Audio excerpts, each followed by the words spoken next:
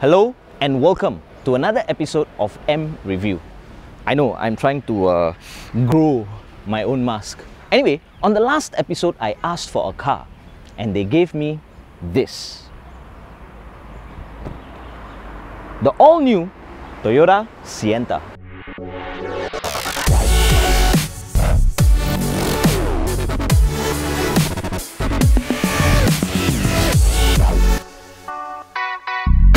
Before I start, there are like 600 different variants. So to clear the air, take a look at this. Done? Good.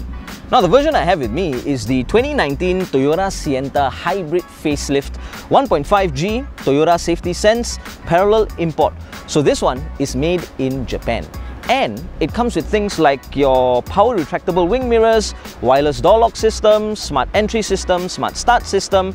And yes, this is the facelifted version. So the front of the car has been redesigned to make it look better, apparently. Okay, now that that's been taken care of, let's take a look at the car. It's not a car.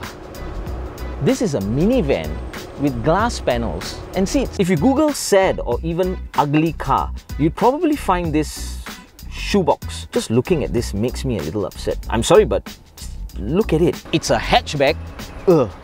It has almost no heritage. Its power and torque figures are rubbish.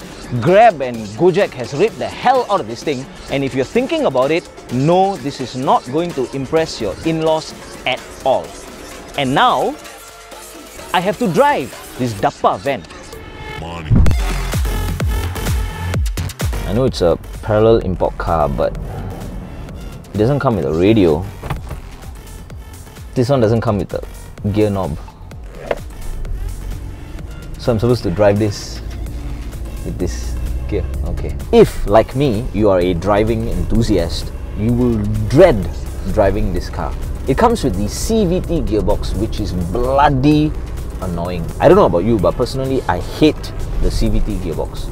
I call it the rubber band gearbox. Hybrid or not, there's absolutely no power whatsoever. It says 1.5 liters, but really it feels like 1.5 milliliters. There is a lot of sound, but the car is not moving. This car handles like a goat on roller skates. There's no center console for me to hide my Malaysian cigarettes. The interior looks cheap. In fact, it is cheap with all the plastic. The handbrake is in the wrong position and the meter cluster is racist. Everything is in Chinese. This car, it's one of the quietest cars on the road. Now, I don't mean the exhaust note. No. I mean quiet in a bad way. If you're driving beside it, you wouldn't even notice it's there. And when you do see it, you wouldn't give it a second look. There are not many cars that would fit into this very special class, but this one definitely fits it perfectly. I'm sorry ladies, you know I love you, but this is what I call a girl's car. In fact, you know what? This is not just a girl's car. This is a P-plate girl's car. Yes. I just thought of that. That's like a new low.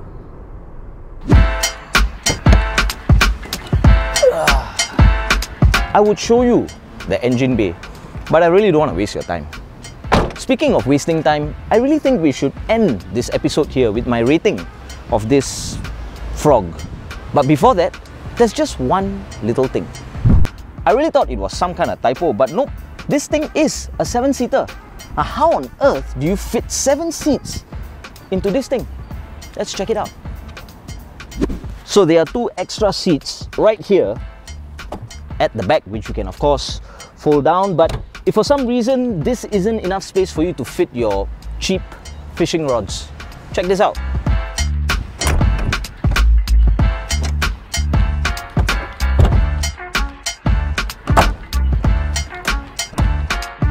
And there you go. It's a little bit of work, but if you ask me, I think this design, it's genius. Speaking of genius, did you guys notice the sliding doors? And it's fully automatic, which means you can control it both by the switch inside, pressing the button, or even the remote control. No need to give your helpers lectures on how to open the door in tight car parks. Yes, this version is made in Japan and it comes with things like safety sense, cruise control, smart entry system. I think that's pretty decent for a car this price. This car depreciates at about 8K a year. For what you're getting, the diplomatically correct thing to say would be very affordable. But no, this is the definition of cheap, and cheap in the good sense of the word. Speaking of cheap, its power and torque figures are rubbish, but that's only because the fuel consumption you get on this car is amazing, about 20 kilometers to the litre. And if you go for the hybrid version, like this one, it's going to cost you about, what, $6,000 more, but your fuel consumption drops to 27 kilometers to the litre, which kind of explains why all the private hire companies love using this Toyota Sienta. It looks ugly because the designers had to fit 7 seats into a ridiculously small space, and I must admit, they did a damn good job. Look at this, I'm about 173 and I still feel very comfortable. It has almost no heritage because it's new, catering to your ever-changing needs. Yes, I still hate the CVT gearbox, but it plays a very big role in getting you that amazing fuel consumption. Handling is crap, but it still gets you from point A to point B. And come on, what do you want to drive this up to Sepang?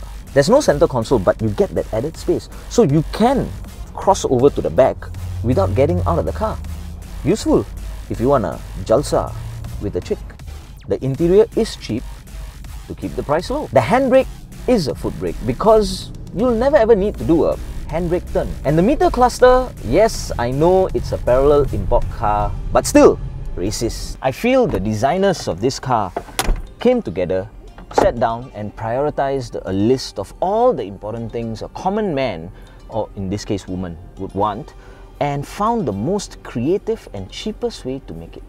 And they had some balance money, so they invested it in the colors. For the price you pay for this model, you also get Toyota Safety Sense, which actually has a whole load of safety features. And if you ask me, it's the most important thing to keep you and your fishing rods safe. And lastly, it is a Toyota, so it will start every time you push the start button. Unless of course your Sienta comes from the agent, because those aren't made in Japan. I will still stick by my stand of this being a girl's car, but instead of some corporate financial advisor who wears a miniskirt to work, I would imagine a struggling single mother of 3 coming out of a poverty trap for the first time driving this. Simply put, this Sienta, it's not for someone who wants a car. No kid is ever going to say, when I grow up, I want to buy a Toyota Sienta, and start sticking pictures of this car all over his room. This is for someone who needs a car. You'll never want a Sienta, but you will need a Sienta. I don't want to shave, but I need to shave. Those of you with bigger, badder SUVs and large Conti cars may be laughing at the fellow driving this Teletubby, but he's going to have the last laugh when it comes to monthly installments and taxes. In fact, he's going to be laughing all the way to the bank. To conclude, given all the variables involved when it comes to buying a car in Singapore, I think the Toyota Sienta, it just makes the most sense. With that, it's time for us to rate this Skittles. So is it going to be a buy, a don't buy, or an I don't know? Now right here, I believe this 2019 Toyota Sienta, it's an I don't know.